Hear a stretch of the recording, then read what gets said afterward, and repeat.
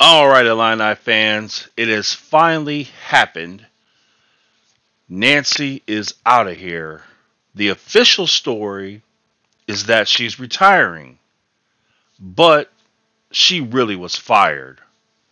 She was 7-77 in Big Ten play at her stay at Illinois. And this year they won one Big Ten game. I've said it before, I'll say it again. Illini women's basketball is a program that needs to be shut down. They don't win. They've never won. They never will win. Period. They don't make money. They're a drain financially to the institution. There's no reason why they should be allowed to continue. Every year, Illinois women's basketball wins 0 to 1 Big Ten game a year. Why? Why are you allowed to be a program? It makes no sense. You can't point to any time where you could say the program was good or even average. It just doesn't exist. Doesn't matter who the coach is. So, officially, they say she's retiring. But we all know she was fired.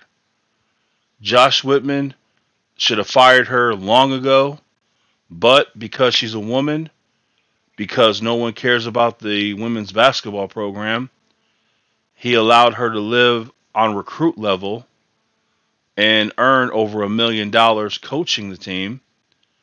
So, not a bad job, really.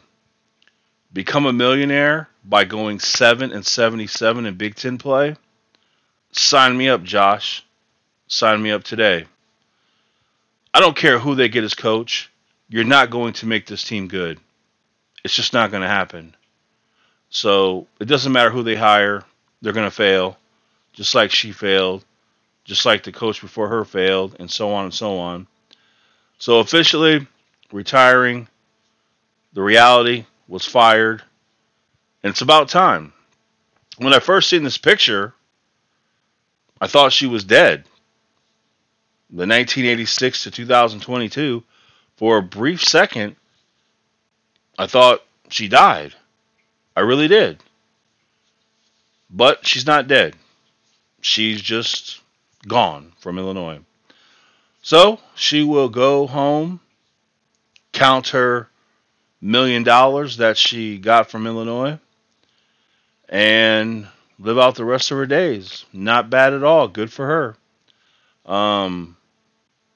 No coach could turn it around at Illinois. So it's nothing personal, but she was living on recruit level for a long time at Illinois.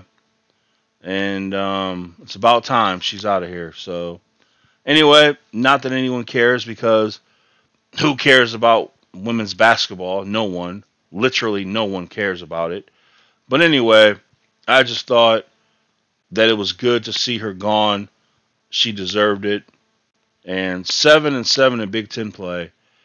If Brad Underwood went 7-77 in Big Ten play, first of all, it'd be impossible. He would be fired long ago. There would be riots. If Brett Bielema goes 7-77 in Big Ten play and has a job, like I said, that would never happen. When you're a man coaching basketball, men's basketball or football, and you have a bad stretch, you're going to get fired and you deserve it. When you're a female living on recruit level, you deserve to get fired, but you keep your job for a year, an extra year, and then an extra year, because you're a woman living on recruit level. So that's how that goes. There's not one men's basketball coach could survive this kind of pathetic record. They would have been fired 2 years ago. But anyway, that's the story. So, all right, let's see who they get next. Whoever they get, they'll fail. It's Illinois women's basketball. They'll always fail.